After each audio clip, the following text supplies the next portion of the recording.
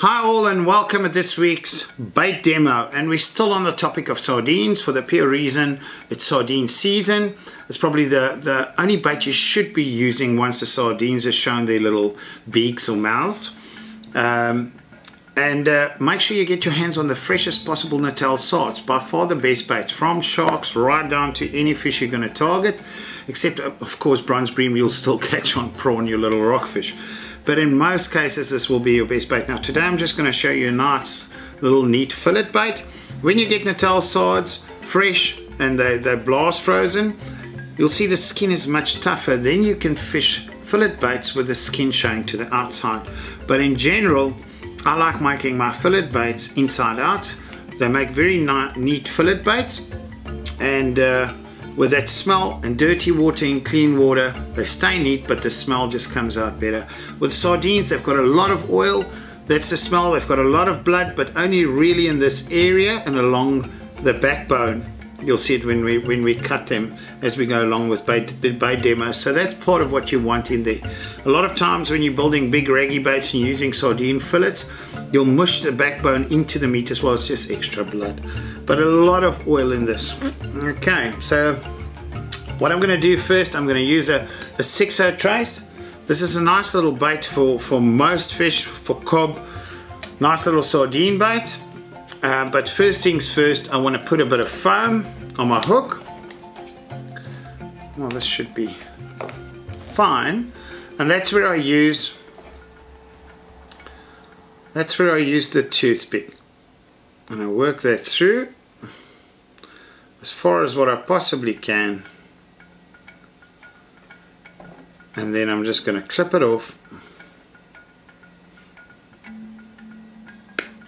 like that. Right, now that's where you're going to fit your foam in. I'll make this a little bit shorter.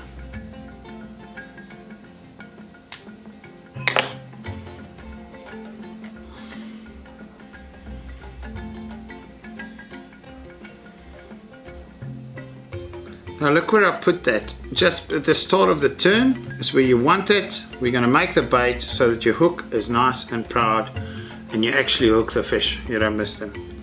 And this I'll tie with my bait cotton, and I'll mention this every time because there's some guys that haven't watched the previous. It's for best bait presentations, you use the latex cotton, and you get it in thin, medium and thick, and that depends on the bait you want to tie. For your really small finesse bait, you're going to use the thin. For your medium edible and most of your baits, the medium. And for your shark, your big mushy shark baits, you can go to the thick if you want. I use the medium and the light or thin for everything really. Okay. Foam on the hook.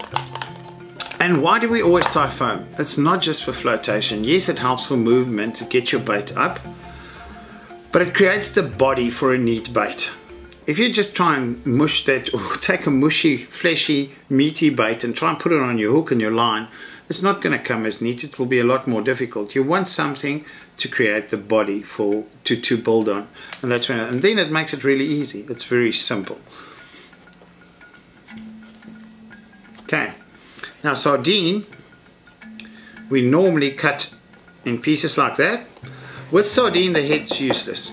Okay, the gills and the blood and the heart all sits here. You don't really use the heads unless you want to build bigger, bulky baits, which we'll show you as well. You see there in the head, this little section here is where the gills, the blood and the stuff sits. In here, if I cut it out a bit further, you'll see the heart sitting there. Now there's the other cut. Okay, for this particular bait, we'll use that later for some other baits.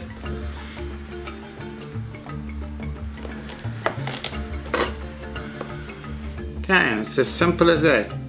Now cutting this, cut it right next to the backbone in a fillet. This side the same. I'm going to take the backbone out and I fold it neatly open like so. dan maak ons so. So that's your cutoffs. Then, still frozen, important to shape your bait. Let it be frozen.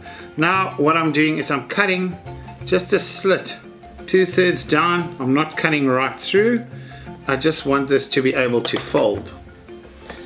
Hook proud, which means the body of your bait sits on the back. You fold this on. Hold it with your hand. The heat of your hand will mold this.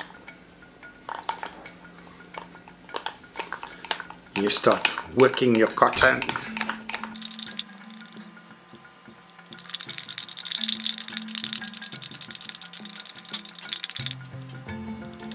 And as I mentioned before, you use your hand, the heat of your hand, to slowly defrost the outside, and that will shape your bait.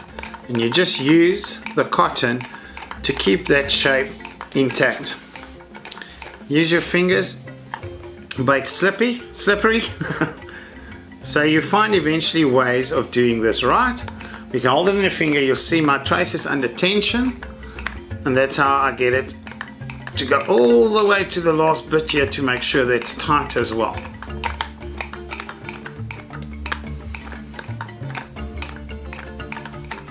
And I just finish it off with 3 turns, take it underneath. And guys, there's a neat, very neat little sardine bait. Now after you finish as well, you can rub it a bit. That will hide the cotton even more, so when it hits the water, you've got that flesh immediately creating a bit of an oil glow around your bait, and just makes it look even more appetizing. I love the smell of this. Okay, now once you've got your bait like this, alright, and you decide, look, I want to go bigger, that's not big enough for me, that's when you start doing what we refer to as cutlets.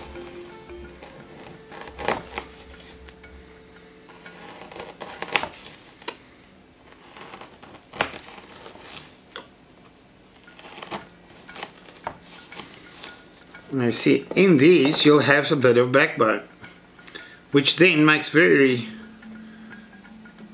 nice little add-ons, which you'll start using to build this bait.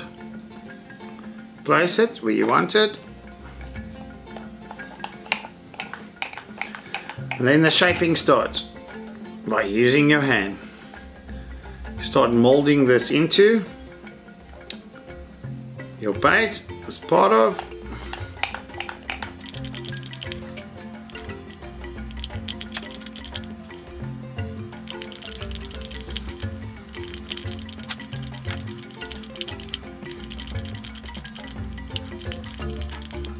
Okay, and there you've got a nice fleshy sardine bait. You can mold it and mold it until it really gets to the neat shape you want it. It's already starting to soften some nice blood. Now this is the best part, your belly part, okay? And what we do, especially in the Eastern Cape, this is such a nice little bait that you'll stick on the back of this if you want. There's still a bone in the front, just want that out. You'll open it up nicely, and now we can really make this a neat little bloody bait. Lots of blood. Let's add it onto that. And remember to keep your bait in ratio with your hook. I'm just showing you guys how to bulk up, but this is still fine size wise for the hook I'm using. And just continue using the cotton and your hand. Now you see you've got all those intestines there, and you start shaping this nicely. The idea is you want it fairly aerodynamic, so you want almost a teardrop shape. Guys, now why I bolt up on the one side is what I always talk about when you clip your sinker for distance. Now it will balance out. You see your bait is weighted to the one side, so you'll hang your sinker on this side to kind of balance it, because it's just off center your sinker when you hang it. It will hang on the side, so that will balance it nicely. But look at that, from a bloody bait point of view, no fish will resist that. Nice bloody bait.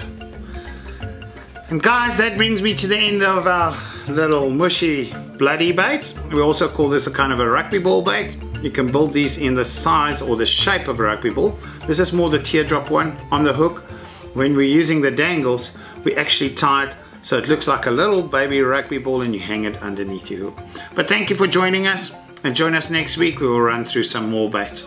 Also, thank you for subscribing. Your subscriptions gives us the opportunity to make more content on a more regular basis.